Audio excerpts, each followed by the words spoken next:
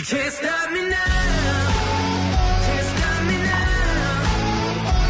My feet have come too far for you to tie 'em to the ground. You can't stop me now. Hello everyone, and welcome back to yet another Pad the Nomad travel vlog. You join me in the Gibbon Experience. We are currently in the most insane place I have been, and we have been to some awesome places in this travels. I'm going to turn around from this view because you can't see me. There we go, that's a bit better. We are staying in the Gibbon Experience, which is this organisation that is based in the Bokeo Province, in northwestern Laos. We are within the Can Nam National Park, and our being here and our staying here is helping with the conservation of this massive area, as you've just seen. There are 8 of us on this tour, which is the classic tour, so it's 3 days, 2 nights stay, and we'll be staying in this treehouse. As you can see right now, I am on the top floor. There are 3 floors in this treehouse. It is state of the art and it is world leading. Well, there are 8 or 9 of them, but these are the tallest tree houses in the world. And their tagline is actually childhood fantasy mixed with reality. You want to live in a tree house, and here we are. Down there to the forest floor, maybe 100 meters to the bottom of that valley. And I've got this view from kilometers around me of nothing but wilderness. And hopefully in the morning, we'll be hearing and seeing some of the gibbons. Right now, I'm going to go ahead and show you what we did to get right here. And then you'll come back and I'll show you some more of this treehouse.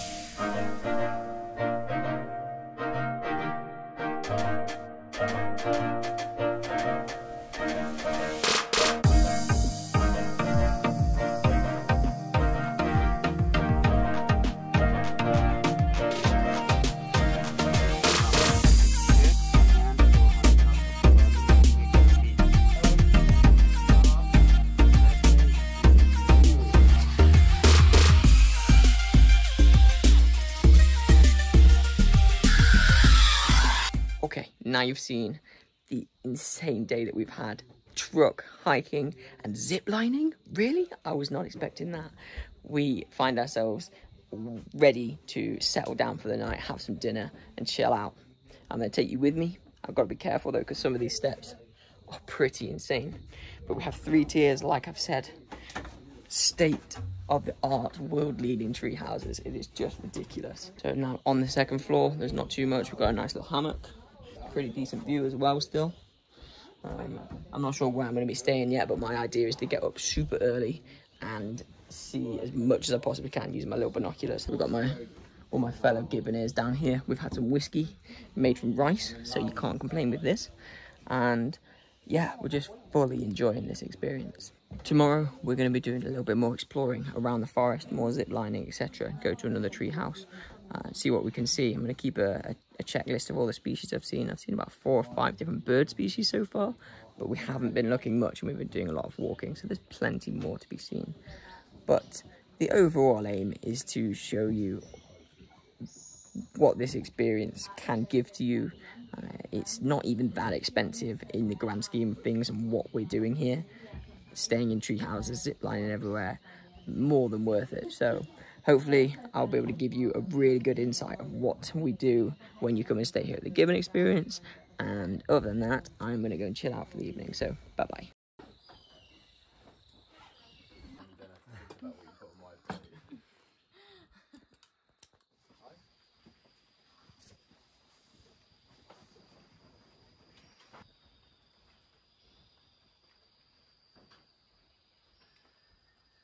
Good morning, good morning.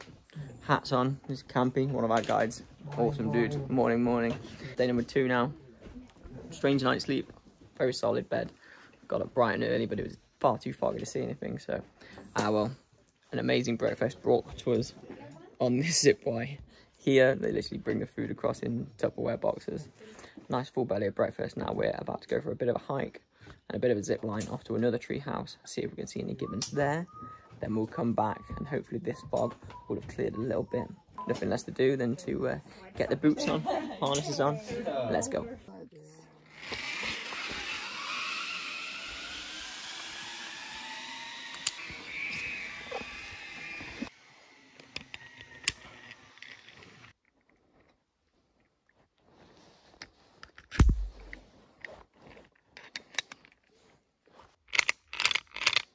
There we go.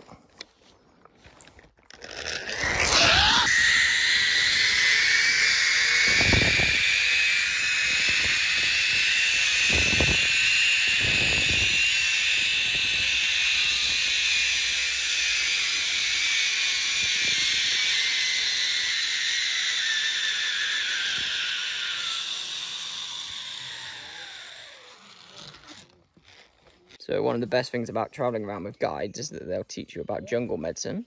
This horrendous looking stick here, which tastes also horrendous. Basically imagine what a plant root would taste like. This is what it tastes like. I'll give it to Campy. Apparently it's very sweet for him. It helps you. Medicine. He likes the medicine. It tastes like medicine. Not nice. But it helps you if you've got a runny stomach and you can't stop going to the toilet. So if I was in dire need, I would be taking this, but out of choice, not again. No, thank you.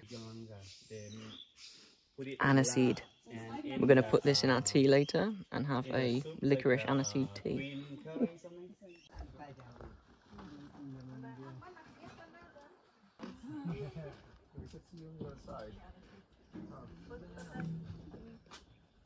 Back again, different guide. We've got 2. This is Kamlat. This is a sour leaf. Something different. What is it in Lao? Somlum. Somlum. Yeah. So this actually, medicinal wise, can be used for itching. So if you've got an incredible itch, you would boil this in your hot water and take a bath with it or rub it on the affected area. It's also edible, and it is, as the name suggests, rather sour. You can either eat it as a snack, not that it's going to fill you up much, or you can boil it in your fish soup, apparently. It makes the flavour really nice, but I'm quite enjoying the little refreshing taste. Quite sour though. Still nice, very cool.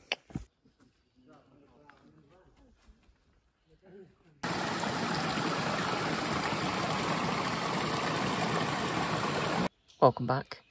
It is about 2 o'clock in the afternoon.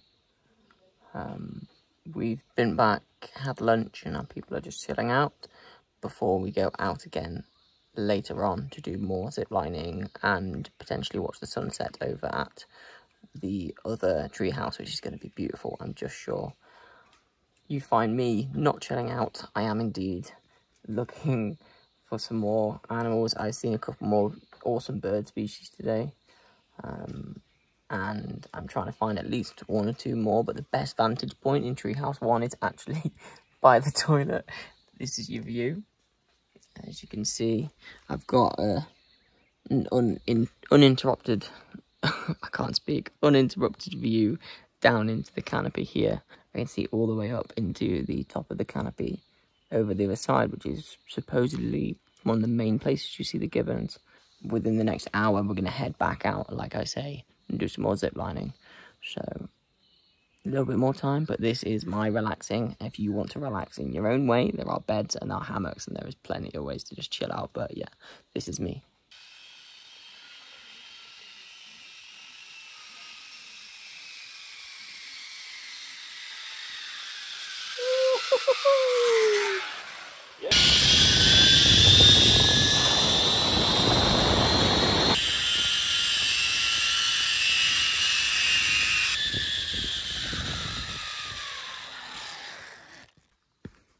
As you may have seen, our awesome guide Kamlat has taken us out for a little bit of extra zip lining because it's been slightly disappointing with the lack of gibbons.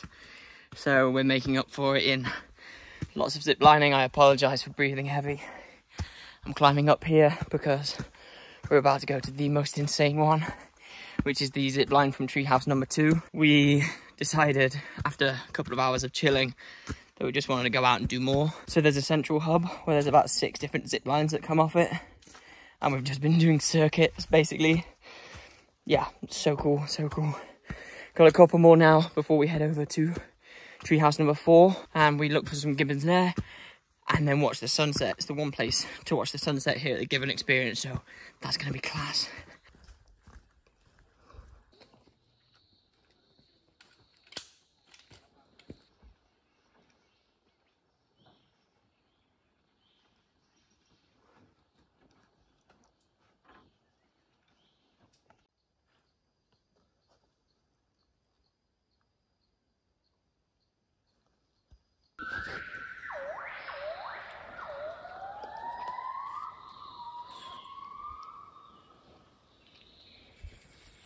Okay, so the third and final day here at the Gibbon Experience.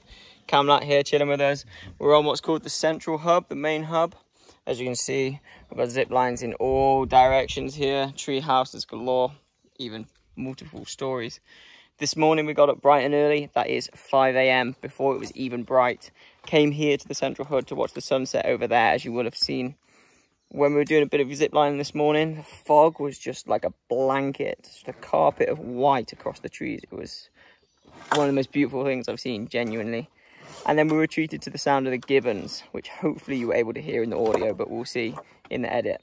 Either way, final day, bit of extra zip lining now.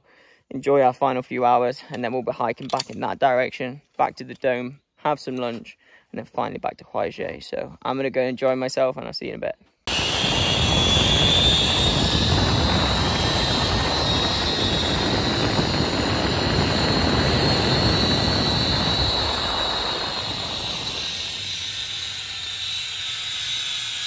So as you can see, we are now out of the jungle, and our time at the Gibbon Experience is very nearly over. Here on the channel, I am trying to deliver a very real and honest experience of everything that you see me do. And therefore, in my opinion, the Gibbon Experience is 100% something you should do. It has been amazing.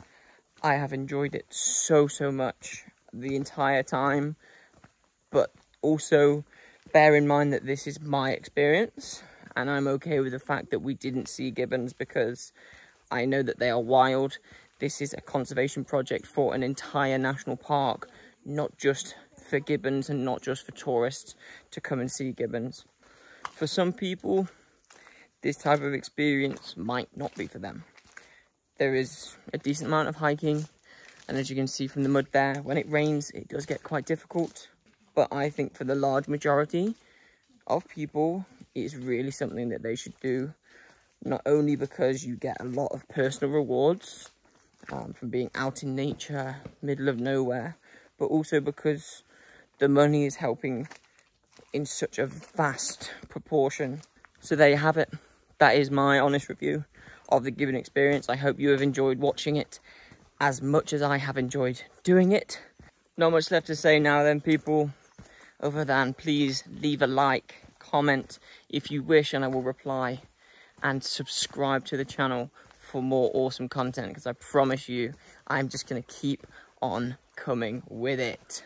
Thank you very much, and I shall see you in the next one. Bye bye. My sides